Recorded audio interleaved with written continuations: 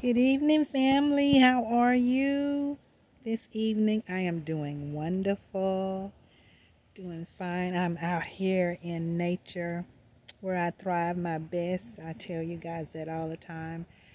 Just having a chilled evening, trying to relax. Had a very, very busy day today, and I needed to come out here and just relax my mind a little bit, kind of chill, and enjoy this beautiful, beautiful, breezy evening. But I'm doing fine. Had a really beautiful day, busy but beautiful. So I have no complaints. But I wanted to take a few moments and come on and touch bases with you guys. It's been a couple of days. And I wanted to, first of all, mention, I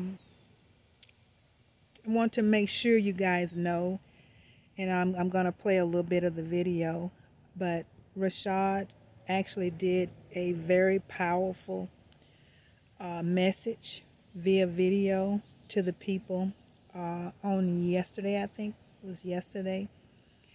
And he actually just opened up, and he said more than I thought, he would talk about, but he really, really brought it on home. He gave us some specifics about what he's experiencing, what he's going through, and I'm not going to even say too much about it. I'm just going to go ahead and play part of the video, and then I'm going to send you to his Instagram account.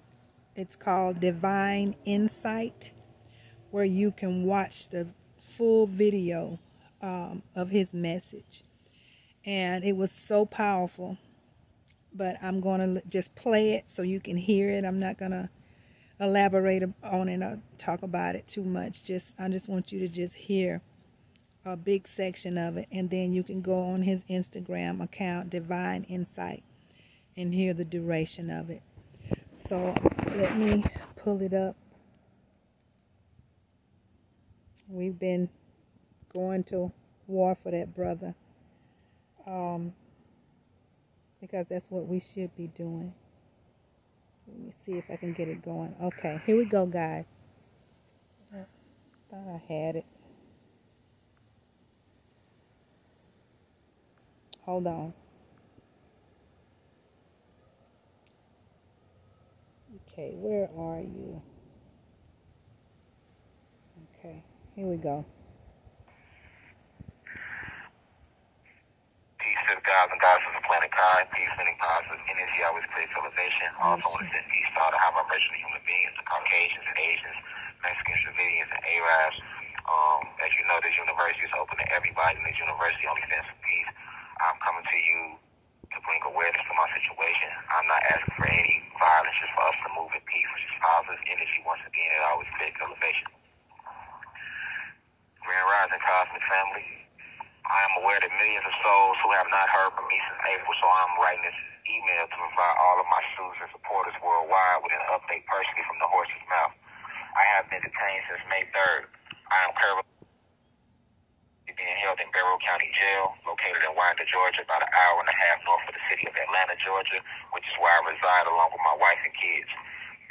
Rashad Jamal has always been very transparent with his audience, and I made the public aware of the charges placed against me last September of 2021 in a live lecture I did called Dirty Cops, in which I exposed the lies and fabrications placed upon my character. The live video has since been deleted and mysteriously removed. I would have spoke up sooner, but I'm only allowed out myself for 30 minutes a day, and I don't want anything to happen to me as well as my family. I don't want them to cut our visits, so I haven't spoke out about what's going on and the way I've been mistreated from the bond hearing down to my incarceration. None of us is free from falling in frequency while living in these avatars called bodies down here within this physical realm. The lie Zeus/Satan wants you to believe is that no one is perfect and that we are all born in sin. But this statement is to deceive you into accepting the wicked ways of his kingdom and could be no further from the truth. We descend down into this material realm in complete perfection.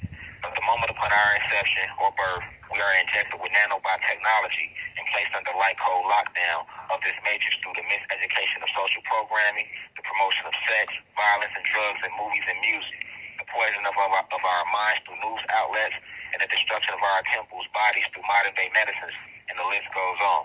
With that being said, I have made many mistakes in this lifetime since my reincarnation as I seek to ascend back to the state of perfection from which I came. I am a God, and all of my people, the Black and Latino people, are gods, and we were made in the image of our Creator. Therefore, I am an extension of her/them, and I am the creator and destroyer of my reality. So I take full responsibility for all events I have experienced during this lifetime, for this is what we call shadow work in the spiritual realm. But I have never and will never harm an innocent child or disrespect the source of all creation, which is the Anunnaki goddesses, aka the Black/Latino woman. This is nothing more than a scandal, a propaganda campaign, debauchery, modern-day COINTELPRO being used to tarnish my name in an attempt to destroy my image and legacy, to turn not just my people, but all people against me so that they no longer accept my message. But we all know there is no worse title than to be labeled a rapist or a pedophile. Speaking of message, what is my message? What does divine insight really stand for? My message is clear. I was sent back to this planet to enlighten and inform and increase the frequency of the planet and to help rid this planet of its parasitical invaders. I am one of the original 23 scientists, the 119th soul ever created, spiritual assassin, warrior for righteousness, protector of modern Isfet, guardian of the gods. I came back to unite the gods with the humans and then unite the two with nature. For we are to love the animals and nature just as we love ourselves. Divine unity is the only way. The oppressors seek to label me a pedophile because I had the courage to speak out against them and expose their lies, plots, and plans within their satanic kingdom, as opposed to labeling me what I really am, which is a Black activist, scientist, philosopher, historian, philanthropist, author, revolutionary poet, and a public speaker working hard to raise the vibration of the collective consciousness. Moreover, I'm not some radical or rambunctious pedophile, but I am a free thinker and a freedom fighter who speaks out against all forms of oppression, including white supremacy, police brutality, gun violence, black-on-black crime, the race war which puts the blacks versus the whites, sexism and the degradation of women/goddess, the discrimination of the LGBT community, body shaming, and the discrimination against fat people, kids who get bullied, and I'm also an advocate for the blue crystal baby / the youth of today who get judged and are misunderstood, as well as the elders of yesteryear who deserve the utmost respect for paving the way for everything taking place today. I speak out for all people, regardless of race, religion, sexual preference, or social status. In a world that thrives off negative energy and division, I stand for positive energy and unity. What is taking place with my situation is truly a travesty. I am being castigated for a crime I did not commit. I have had correctional officers tell me that if I use my social media platform to bring attention to what's going on, that they will take away my phone calls and visitation rights, which is only the way I'm able to check on my wife and kids who need me dearly. I thought we had a First Amendment right. By saying that I can't bring attention to what's going on, you're actually proving the fact, which I always stated in all my lectures, that as descendants or the children of former slaves, that we do not have any rights in this country. I'm not asking for anybody to attack the jail or to attack the judge or the DA. I'm not asking for anybody to do any of that. I am simply bringing attention to what's going on with a black activist who does righteous things in the community. I was told that I would end up like Sandra Bland if I go public, which is the black activist who was found hung in her cell in Texas. This is also what took me so long to write this letter. I have paid almost $100K in legal fees trying to prove my innocence.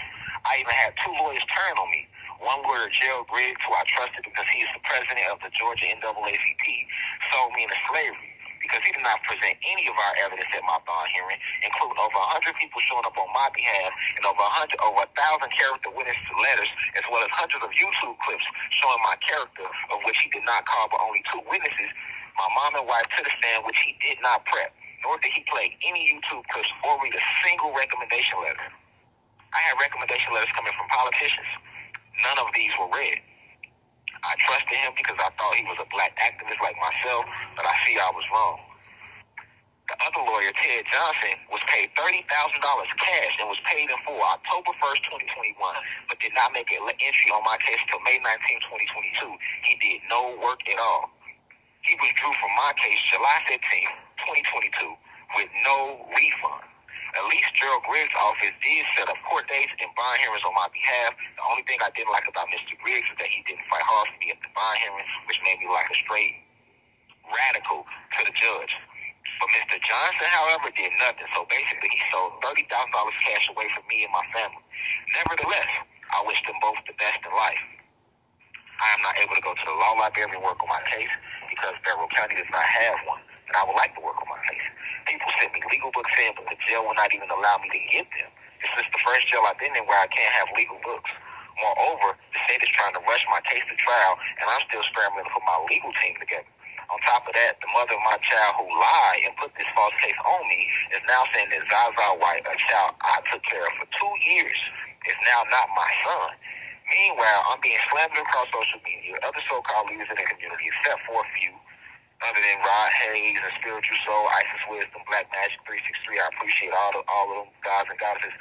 Other than that, most of the leaders don't have anything to say about it because they want to see my demise. And the evil, vindictive woman who put this case on me is being rewarded with interviews. But how about y'all, if y'all gonna interview, how about y'all ask her, why did she allow her oldest daughter to be caught as sex trafficking in 2018? And why has she been put under investigation with defects twice? The alleged victim in this case, she was put under defects investigation for beating her in 2018. How about y'all ask for that? How about y'all ask her how she 40 plus years old still living on Section 8? How about y'all ask her, how is it that just 5 months after putting this fake case on me, how are you out here catching cases with your oldest daughter? You're supposed to be teaching her right from wrong. She caught 2 felony cases November 2021, and they were for theft. So she's out here stealing. But, let him who has eyes see clearly. Nevertheless, I'm not asking for any harm to come her way or to anybody's way. I wish all of them the best because the ancestors will always have the last live and everything.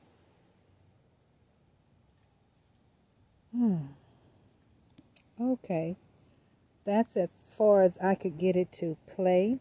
If you guys want to hear it all in its entirety, you can go on Instagram and pull up Divine Insight. That is his Instagram page, and you can actually listen to the video yourselves. It is a very powerful video, and we still didn't get to parts of the very powerful comments that he made, and so I would really advise you guys to go on Divine Insight on Instagram, Rashad's page, and watch the rest of the video. Listen to the rest of the video. You guys know what I mean. Yeah, it was very, very moving. I think I've listened to it about 3 or 4 times, maybe 4 or 5 times. Very moving, and I am still encouraging everyone to, if you have an altar, go to your altar in his name. Meditate in his name. Anything that you can do. I did post that I actually did a video a couple of days ago and recited some information that his family put out the other day. And so I recited that, and it also gives you some instructions if you guys want to help him. And I can see that the information is really spreading pretty quick, and that's what we want to happen, so that we can support our brother and help him in his very time of need. Again, I want to remind you that we're one people together, and we're different parts of us. And so Rashad is he's a huge part of us, so we have to support him. We should, and I'm asking you to please do so. So that's the first thing I want to get out. And then I was going to mention, I did hear something. I've seen about 3 videos actually from YouTubers and messengers that are talking about that they're cutting out the EBT in different states, And for sure, I've heard Ohio and New York that people are not able to get their, I call it food stamps, but I think the correct newer term is EBT, if I'm calling it correct. So people, that's gonna definitely interfere with people getting their food. And so I can tell you right now, I can almost assure you for this time, during this time, it's a test. They're just trying to test and see people's reaction. You know, how is everybody going to respond to this removing the food stamps from society? And those were the only 2 states that I've been able to clarify that they supposedly have removed it. But I'm sure I'm hearing that there's more states, of course. So, but don't be alarmed. Do not walk in fear. I don't care, like I said, what it looks like, guys. We are still gonna stand fast and hold our heads up and continue to do what we do and walk in peace, and just know that everything is gonna be all right. I was trying to think, there may have been another thing. Oh, and I want to remind the chosen to continue to do what you do, guys. I am seeing so much information on the chosen ones. There's just a lot of very powerful videos out there on YouTube, and people are really waking up to understand that there is a group of very powerful beings on this planet that have been sent back here for battle, for spiritual battle. And you know, I used to hear people make comments like, you know, well, that's very arrogant to even choose a term of chosen one. But I'm telling you, it is real. The 144,000 is real, and they have been reincarnated back here to help raise the consciousness of this planet and to help heal the people. And so there's nothing arrogant about, you know, being a chosen one or being set aside, star seed, whatever you want to call us. But there's nothing arrogant about it. It's just real, and we're here to do what we were created and sent back here to do. So I want to encourage you guys, because it's a very powerful time, very divine time, but it is a lot of work that's been assigned to the chosen to do. It's not an easy task, but if we couldn't do it, we wouldn't have been assigned to do it. So hold your heads up and continue to be strong, and let's get this planet back to where it, you know, to where it's supposed to be. So I just wanted to come on and give you those few tidbits, and the main thing is just making sure as many of the people who follow me get the message from Rashad, Jamal. And I'm going to say again, go to his Instagram channel on Divine Insight, and you can hear the full video in its entirety, and it's very powerful. It cut off before I could get the last part of it, but please go there, guys, and check it out. And let's continue to fight for this brother. We are a family, and that's what family do for family. So I'm going to sign out now.